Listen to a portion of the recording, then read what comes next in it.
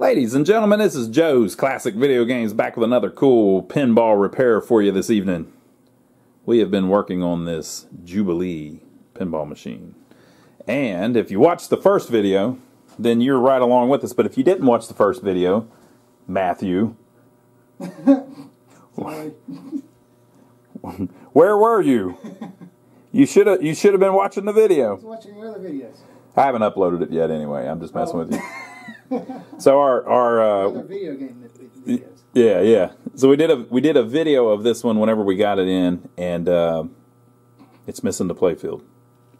Oh, there it is. I see it. It's over there. Somebody had cut all of the wiring to remove the head, and we spent the whole video just basically fixing that. So if you didn't see it, go back and check it out. But at the end of the video, we got the thing plugged in, and we finally got some light bulbs to come on the back box. And that's the extent of all we've been able to do to it so far. But, like we showed in the other video, this game is coming soon. So today's the day. Or tonight's the night. So I think the next thing that we're going to do on it is we're going to work through the bottom of this the bottom of this game. Now, if you get one of these, we're trying to show people how they can like save one that maybe washed up on a beach near them. Oh, yeah, he figured it out. Matt's messing with a camera. He cannot figure out, he's got a Nikon camera. He cannot figure out how to take a picture with the thing. So there's a button somewhere that you press. Here, I'll show. Everybody's going to give me a hard time. He has this nice camera that he bought. So there are two mats. This is arcade game mat. There's also a video game mat. No, camera mat. Camera mat. Yeah. Video game camera mat. Knows all about cameras. So if Camera Matt was here, he could show us exactly how to play it or how to use it. But Arcade Game Matt has no clue how to use the damn camera. There's a button that looks like you press it and it takes a picture, but it does not take a picture. So he can't figure it out. I think the sound's off. And the sound was off, so you can't hear it take the picture. So he has now figured out how to turn the sound back on. It's actually secondhand. I probably need to reset everything. Baby steps, but he's getting there. So while he's doing that, I'm working on this pinball machine. So anyway, back to the pinball machine. Basically, to get these things up and running, you have to go through and get every little switch clean and adjusted properly. Now, if they're a little bit off where they're working but they're not quite adjusted perfectly, I don't usually adjust them. So if they're close, I leave them. But you do have to clean all of them. So I'm going to go through and I'm going to clean every one of these relays with the game off because there's live voltage running through some of them. Don't do that. But we're going to turn it off and then I'm going to clean every one of these little switches. So I've shown people how to do this many, many times, but just for yeah, this is a good one. Just for a refresher. You took a picture of the display case. I did? Yes. Yeah. See, I told him I could get it. I said, come on, I'm Donnie's brother. I can definitely get it good. My brother Donnie would figure it out. All right, so this relay here, the way this thing works is, when this relay pulls in, it's going to do three different things because there's three different types of switches. And I'm going to turn off the game so we don't electrocute ourselves. You have this left switch here, right, that when the relay pulls in, it closes the switches. So it makes that switch connect to the other blade there. So that switch is not connected, it's open. Now it's connected, it's closed. The second one here, this one, it is now closed. But whenever it pulls in, it's going to open, right? And then this one, as well as this one, but this one, it goes both ways. It's a make-break switch. So it's connected to the one on the right now. Now it's connected to the one on the left, and it is no longer connected to the one on the right. When it lets go, it connects to the one on the right, and it is no longer connected to the one on the left. So that's how it works. So to get these things going, basically all you have to do is get it where all of that happens on every relay every time. So this switch is normally open. When the relay pulls in, it will close. All right? This switch is normally closed. When the relay pulls in, it will open. This switch is connected one way. When the relay pulls in, it will connect the other way and open up that way. And it's as simple as that. So all you got to do is get it where the relays, when they close, it makes the switches change their state. From if they're closed, they should open. If they're open, they should close. If they're connected one way, they should open up that way and connect the other way. Simple as that. So I'm going to go through with a little tiny file, a real dull one. You don't want to use like a really aggressive file because it'll eat up all your contacts. But I'm going to go through and I'm going to clean every little bit of that and get every one of those switches clean. Now that one that we were just looking at, I'm not going to adjust any of those. They were all working fine. But whenever it moves, whenever the blade moves, so like this blade, you want the smaller blade that it touches to just barely move. And this one is just barely moving. Right? And see that one, how whenever we let off of it and it goes back and it touches the small one, it makes it go back how it go back where it moves it slightly. And by moving it, it rubs the contacts together and they clean themselves a little bit. But what happens is these things sit around for forever. Like this one's been sitting probably 30 years somewhere. And you get all kinds of dust and dirt on the contacts, and so they no longer electrically conduct. So you need to go through and clean them all. And so the good news about these EMs is that usually you don't have to buy many parts for them, but you got to clean all kinds of stuff. We've also got the score motor here with big stacks of switches, but it's the same principle. If the thing's closed, you want it to open up. If it's open, you want it to close up. And you just have to get it where, as those cams turn around with the little hole on it, it will make the switch stacks drop down into the little chip on the cam, and they need to open up if they're closed, and they need to close if they're open. So just tons of cleaning, and that's really all there is to fixing these things. Tons of cleaning. And then the little stepper units back there we'll talk about here in a minute. But the first thing I'm going to do is I'm going to go through, I'm going to clean all of these switches, and we're going to try to get all of this done and then clean the bottom of the playfield too, all of the switches on it, so that we can pop it back in and see if by the end of the video we can get the thing up and doing anything. So we'll get at it. Alright folks, I'm doing the score motor here, and you can see what I was talking about. So each one of these cams has a little, some of them have a little ramp and some of them have a little divot.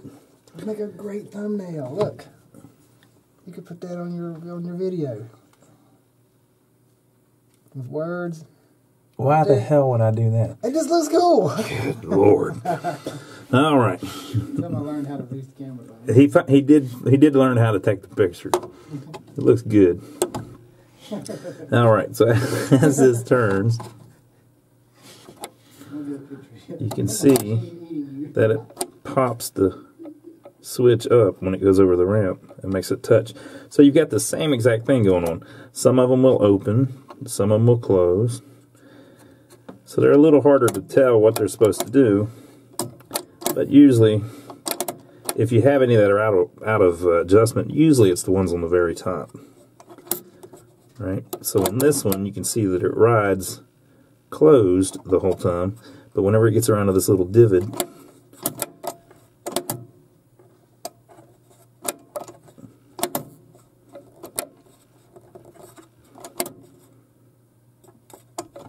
yeah, that was it. It'll fall down and open them all. So each one's a little bit different. And basically that's all timed, and this switch closes exactly when this one opens and all this stuff. And it's basically the computer of the pinball machine. So you got to get all of those clean and everything. Same exact thing. It's if you see any, like I said, usually it'll be these top ones where somebody pushed something in the game and it hit it and bent it way up in the air and it's all messed up or something. So usually if you have a problem, it'll be really obvious on one of these top ones. But it could be one of the ones in the middle too. It would just be harder for those to get misadjusted. They'd have to do it on their own because there's no real way to really hit them and mess them up down there. So that's that. Now I'm going to move on to this weird little thing in the back. I don't even know what this thing is. So I see it's got a relay up here at the top. So this can pull in and make things happen. And then it's got a relay down here, which is like a score reel. And as it turns around, you've got one time when the switch is closed, this big leaf switch on it, and now the switch is open. Now the switch is closed, now the switch is open. That is just kind of how it does its thing. So it must have something to do with like putting in more than one coin. So like if you put in 2 quarters or something, maybe it can keep track of it that way, or 2 dimes or something, I don't know. But anyway, you don't really have to know. All you have to do is clean it. So I'm going to clean it and get all the switches working the same as the other ones. And then that'll be that. Alright, so we're going to mess with this stepper unit here. So basically these things, they have different steps. So as the coil pulls in on the back, it should go one way or the other. So this one makes it reset back to the first position, and then it steps up 1 position, 2 position, 3 position, 4 position, 5 position. That's interesting. I wonder what it even does. It must be like a coin unit or something. 1, 2, 3, 4, 5. So that one's actually working pretty good, but we'll clean it up. Basically, we're going to use some very light grit sandpaper to clean the parts of the board that the legs of the spider, that they call it, slide over there. And then we're going to use a little bit of synthetic grease on it to get it where it moves nice and smooth. Clean that up. And then on this side, you have a couple switches that need cleaned, but all in all, everything's pretty cool. Some people go crazy with lubricating these things. They spray crap all over it, spray WD-40 all over it and stuff. WD-40 is not good long term. It'll work good for a little bit, but then the stuff dries really thick and makes it where you have issues. So I just put like a little drop of 3-in-1 oil on it, if you can, like in the shaft down there. But on this one, I'm not even going to disassemble it because it's so easy to get to the parts. First of all, it's still working, and it's so easy to get to the parts of the board that the spider rubs across. So it's very simple to clean it with just a little piece of sandpaper, and won't be any big deal. Now this one over here has more going on. I'll bet it's the player unit because it looks like it's got 4 different steps. So let's see. 1, 2, 3. Yeah. So that's a 1-player game, 2-player, 3-player, 4-player. But see how it's moving sluggish? And, I mean, it's working, but is it making good contact with everything like it should? Probably not. And you can see that the way they've designed it on this one, you've got these contacts over here that do not have a spider on it. They don't do anything. So they're only using this area here and this area here on the board. The other ones are on there, but they're just not even used. But on this one, they've got more legs on the spider. So they're connecting stuff all over the freaking place. That changes. So what is it doing? Well, if it's like a 1-player game and it's sitting like that, then it's sending all of the power from the playfield to the 1-player score reels, etc., etc. And then if it goes to a 2-player, it has to move all of that. So it has to move all of the power so that it can now do the things just for the 2nd player. And you have to light up the lights just for the 2nd player, and etc., etc. So it's just a way for them to move power around with the stepper unit. But you got to get them working pretty good, though. So they've got to smoothly step up and smoothly reset. Now this one, they're both still working, so it should be easy. We're just going to clean the contacts on the board there and get it lubricated slightly, and we'll see how it looks whenever we get done with it.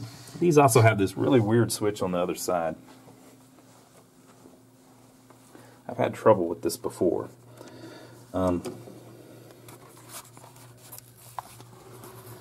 There is this switch here that you have to get just right. So there is a little bar there that will open it up at a certain point. So it's now reset. When I pull this in, that's 2nd position, 3rd position, 4th position. And you see how they've got it misadjusted. basically, if this is misadjusted, you can still put coins in it and start more than and you can hit start and start more than a 4-player game. So it's supposed to be. We're just going to bend it a little bit. It's supposed to be in such a way that it will stay closed for the first 3 steps and then open at the 4th step. So that's the 1st, 2nd, 3rd, 4th. It's still closed. So it's just little things like this you have to get just right. Gives you a little more. 2nd step, 3rd step, 4th step. So I can't tell from here if that's open yet. But just little stuff like that you have to look for. Now, so if that switch is not right, what will happen is when you press the start button to start a game, it starts a 1-player game. And then if you press it again, it starts a 2-player, 3-player, 4-player. It should open that switch so the next time you hit the start button, it doesn't do anything. With it adjusted way up in the air like that where it never opens, if you hit it again, it would essentially try to start a 5-player game, but it couldn't because it can only step up 4 spots, but it would still take a credit away from you. So that's not the worst thing in the world. Now, much worse would be as if that's open, because then you can't start a game, or you can't start a 2-player game, or whatever. But we'll get it all adjusted where it works good, and clean it up and show you what it ended up looking like.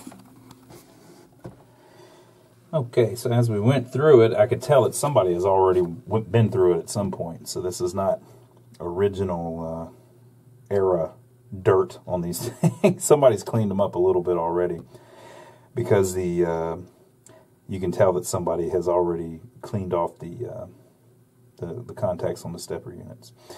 So after cleaning it, now you get a nice clean step each time. First position, second position, third position, fourth position. Just how you want it. And I checked and I did have that, whoa, I did have that switch on the other side adjusted properly. So I think those are good to go. So that one and this one. So I think we got both of those. I got all of the relays cleaned. I got all the switches cleaned on the score motor. The fuses are the right value. Check that. All of these little Jones plugs that plug in here, these are like little adjustments and things. They're all clean, so all of that should be good. So yeah, I think we're ready to slide the playfield back in it and then work on the bottom of the playfield. But before I do that, I want to see what that thing is that I was talking about up there on the top left corner, that weird thing with that's almost like a score reel. Now, usually all the stuff back here is for coins, so it has something to do with the coin door, usually. But we'll see if that's true. So I've got the manual right here. We'll see what they call it in the manual. Neat little thing I saw in the manual. It says, lubrication. Over-lubrication causes far more trouble in coin-operated equipment than under-lubrication. Practically all cases of poor contact on switches and wiper discs are due to oil or grease or oil vapor, okay, which forms a film or residue on the contacts and will not allow current to pass through. Excess lubricant may also seep into clutches, causing them to slip. Important, never use Vaseline for lubrication of any part of the machine. Vaseline is not a true lubricant. It leaves a dirty and gummy residue and it becomes very thick when cold. Right? And then it says, a special coin machine lubricant is supplied with each machine. If you can get that stuff, do it, but 10-in-1 works pretty good. Oh, and on the contact discs, though, synthetic grease. That's what we like to use. And then this, too. A lot of people don't get this one. Solenoid plungers should not have a lubricant of any kind. So don't put anything on the solenoids, people. What are you thinking? What are you thinking doing that? Now, let's see if it tells us what that one weird thing is. Look. There it is right there. It's the alternator unit located on the mechanism panel, used in conjunction with the 5-cent relay for 2 coins, 1 play feature. Now, isn't that exactly what I said it was going to be for? So this switch is in the hold circuit to the 5-cent relay coil, and then this switch energizes the coin relay through the switch on the 5-cent relay. So it basically makes it where if you need to put more than one coin in, basically you put it in and this thing turns around, but it doesn't have the switch closed yet. And then you put it in again and it closes the switch and makes it happen. So it's just a way for them to make it work whenever you put two things in. So that's pretty cool. All right, so yeah, so I'm going to take the playfield, pick it up, slide it in here, and then we'll basically be doing the same thing on the bottom of it that we did inside the cabinet. All right, so we got it back in the machine, but the first thing we have to do before we plug it in is clean these Jones plugs. So you can see where it's the brass is through the tin. It's because somebody has already cleaned them up in the past. So they don't need much. Looks pretty good, actually. I think we're about ready to go. What's up with that one? I think that's fine. And then this one. Yeah, they all look pretty good. You don't have to really clean the back of them because whenever they plug in, nothing touches on that part. It just touches on the front and the two sides. All right, so that's pretty good. So we can go ahead and plug them in. And then I'm going to go through and just clean all of the switches on the playfield while we have it up in the air. Right? It looks like somebody's already replaced the light bulb, so maybe we're going to get lucky on this one. What do you think about that? The stepper unit here is the same thing. We've got to clean these little rivets, but it's the exact same type of machine, really. We just need it to step up and down. This one has a spring off of it. So look at this. I don't think that spring goes like that. I think that spring goes up on, yeah, but I might be wrong.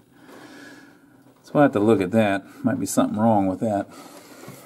And then we've got a little board here with a bunch of relays on it, just like underneath.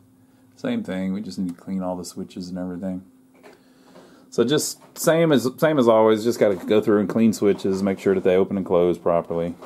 And then I need to see what's going on with this. Whenever you do this, it just lifts it up. See how that's just jumping around? I think this spring, just my opinion, should be around like that. It's more like that, I think. No, that don't work either. Well, that does get me stepping a little bit. I don't know. I'm going to have to look in the manual and see how that one's supposed to look. Something's not right. But just the same stuff. Go through, clean everything, and whenever I run into weirdo stuff, I'll let you know. Okay, so we got that cleaned up. A little bit of synthetic grease on it again. I figured out that spring that I was thinking, oh, it's in the wrong spot. It was not in the wrong spot. It's just this one was missing, but it was laying down in the bottom of the cabinet. And it's not damaged or anything. It just came off somehow. So now, when you click one way, you go one way. And when you click the other way, you go the other way. So, should all be good. And there is a little set of switches here. One closes and one opens. And like I said, all the light bulbs, they look like brand new light bulbs, so I don't know. We'll see how that works. All of these are very easy to clean. The flippers I'm not going to mess with yet. They're going to need some work though. But we'll do that on a later video. This switch here was adjusted way out. This is the out hole switch. The ball, when it lands an out hole, it makes that switch. It was adjusted way out where it was barely touching. That ain't right. But the most interesting thing I found was right here. On these games, they use these ground braids and so instead of putting a wire to each socket, they put a wire to the socket and then they have a braid that runs to another one, right? And they do that for all kinds of stuff. But it had this thing going on, and maybe we can track it down. it may have still worked, but for whatever reason, see all of the abrasion there on the playfield? Something had broke the ground in half, so the wire in half. So it was just kind of hanging there. I cut it off. But I don't. It almost looked like somebody did it on purpose. I don't know how that could have happened by accident, or maybe a rat did it or something. But we haven't had a lot of evidence of rats damaging anything. But because that was broke, I think it may have still worked though. It may have been a problem that didn't actually cause any problems, because the wire ran up to here and then doubled over and ran over to this switch, and then came back and went to this one where it hit this yellow wire here, right? And then it also ran up and went to this socket, okay? So it should have been connected here, which would jump over to this switch and up to here. And it misses this switch. This switch has its own wires, but it goes to this light socket. And then it goes to this switch. And then it sends power to the pop bumper for the light, and then it goes to this switch and this light. But look, there's two yellow wires here too, so these would have fed all of this, and then these would have fed all of this, unless they were using the ground to get power to these two yellow wires or something. I don't know, but I think it probably would have worked with that cut. But what I did was I put a little jumper, so I jumpered it from there to there, just to replace the broken wire. But that was the only thing that was significant. Everything else is just a little worn. Some of the inserts they didn't clean behind whenever they put the new bulbs in, so I might have to go back and do that. We'll see how it looks when it lights up. But basically, everything looks cool, and like I said, it looks like somebody had already serviced it. Now this bonus unit wouldn't have worked because that spring had fallen off of it. So without that spring, it wasn't able to do its stepping like it's supposed to. And it needs to step, people. If it's a stepper, it needs to step. You got to make sure your steppers step. So I'll put the playfield back down in it, and we'll turn it back on and see how she looks. Hopefully it's starting to, well, it won't look better because we haven't done anything to the playfield yet, but maybe when we turn it on, we'll get lights on the playfield. Okay, so this is an old Williams. This is the first I've seen of the playfield in a while because we've had it out of the machine for a while. The first video, whenever we figured out all those wires had been cut, we took a little time off on this one, fixed some other games in between, and now we've came back to it. So I haven't seen it in a while, but the playfield actually looks pretty good. Got a little bit of wear over here. I think I'll be able to fix that. A little bit up there. I think I'll be able to fix that. We already did a set of videos on this same machine before. It was either a Jubilee or a Darling. I can't remember. I think it was a Jubilee. The Darling is the two-player version. But we had horrible damage to the playfield on that other one, where we had to repaint about most of the playfield. And it just was the biggest freaking mess. Okay, so I'm going to turn it on. Let's see if we get any lights or if it does anything. Now, when I turn it on, it may count the bonus down.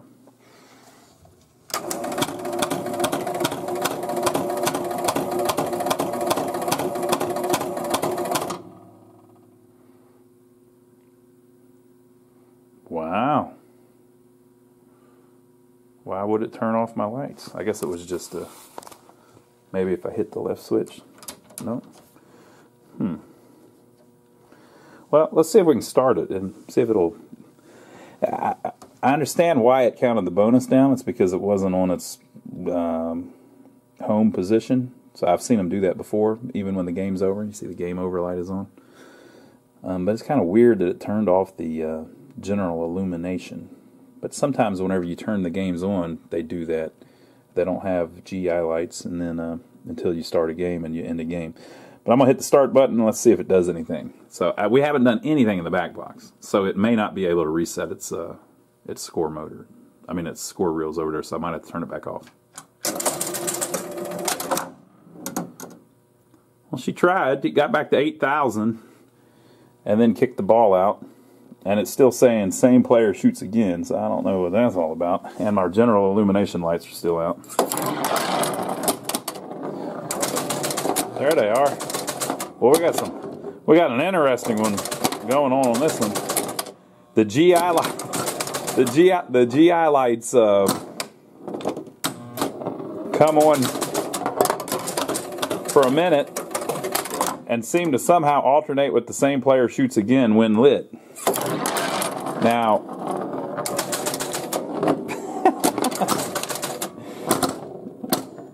we'll be able to figure that out, but I'll tell you,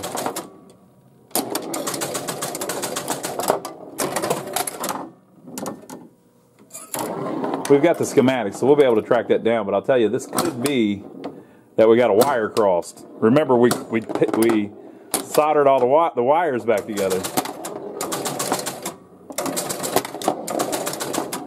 Look, the same player shoots again light goes out, and all of the GI lights come on. We're on ball 4.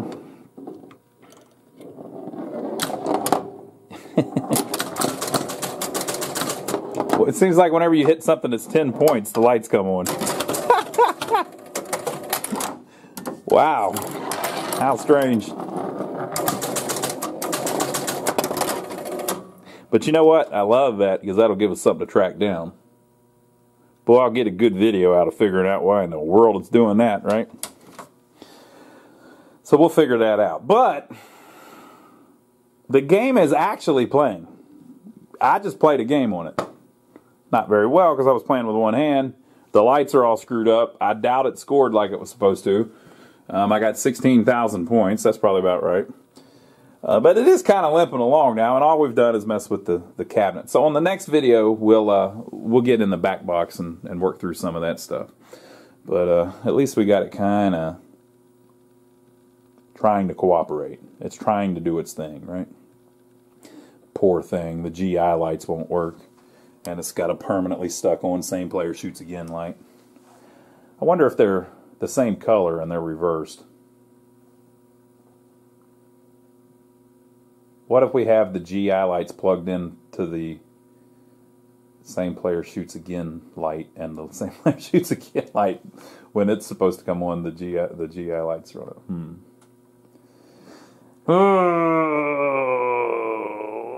Let me look at the schematics real quick. So I don't know. The shoot again light on the insert and the playfield are both connected to the yellow wire, which is also connected to the playfield display lights. And then on the other side, the playfield display lights should be connected to a blue wire. And they shouldn't really turn on and off. Nothing. They should always be on. Oh, the lock relay. If the lock relay goes off, it would turn them off. But if the lock relay goes off, the whole game ends. So there's nothing that should be turning those on and off, which means almost assuredly we've got a wire crossed somewhere. But if we've got yellow wires and blue wires going to all the displays, I wonder if me putting that jumper on it screwed it up. I don't think that's right. Because remember, so the yellow wires were connected to the ground strap that I was talking about, or the ground, I shouldn't even call it, well, I guess it is a ground, to the braid, the wire braid on the playfield. The yellow wires were connected to some of the switches and to some of the lights, but if you see, that is actually how it should be. There's, on this side it connects to switches, and on this side it's connecting to lights. So, I don't know, but the only way that the shoot again light should be on, it's a white and green wire. It goes through the extra ball relay. So it could be that like that white and green wire I've got mixed up, put in the wrong place or something. But we'll get to the bottom of it, people. Because if I don't, I'll never be able to sell this thing. I got to fix that, right? But we'll figure it out. So it's nothing obvious though, but eventually we'll find that something's connected wrong or something. So leave your comments below. Let us know what you think of it. Make sure to give us a thumbs up for taking the trouble to film it this far for you. Hope you're enjoying the ride. I think this is going to be one of our most screwed up games we've ever fixed. That's what I think. I think this one's about as bad as any of them have been because of all of those cut wires. But, you know, the secret to folding these is they're folded in fourths.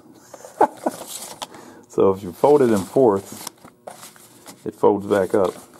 And it even has the name on it. I think this is going to be one of our most screwed up games that we end up fixing. But whenever I say that, I think back to like our Friday the 13th that we did. I mean, our Nightmare on Elm Street pinball that we did that was just destroyed. It sat right here when we fixed it, same spot, right? And I think back to that Derby day that we did, that we ended up repainting most of the playfield and everything. And the last Jubilee that we did, or the Darling, whatever it was, had to repaint the whole playfield. And that 8-ball that we did, that all of the balls were worn off of the middle of the playfield and we repainted them all. Or how about that stern stars that we did with all of the wear where it looks like we had drug it out of a lake. So this one may be one of our worst because of all those cut wires, and this back glass is destroyed, people. Look at that. Good. I'm trying not to say the Lord's name in vain as much as I used to. Holy moly! If I could switch over to, instead of saying good God, saying holy moly. Holy moly! And look at this beautiful woman with the screwed up hair. Becky with the bad hair. What's up with that? So this one's got serious issues on that back glass. But it's getting there. What's up with my focus lately on this camera? I might have to get another camera, I think. The focus keeps screwing up. If you change the... It doesn't like the autofocus anymore. But, there you go, folks. Leave your comments below. Let us know what you think. Make sure to give us a thumbs up for taking the trouble to film it for you. And we'd like to thank everybody that's been doing our Amazon links. That's really helping us out. If you don't know about that, there's a link down below to Amazon. If you click the link, anything you choose to buy on Amazon gives us a little tip. So thank you to everybody that's been doing that. Somebody on there earlier bought like an arc welder or something like that. So that was pretty awesome. And if you haven't yet, check out our brother channel, my brother Donnie.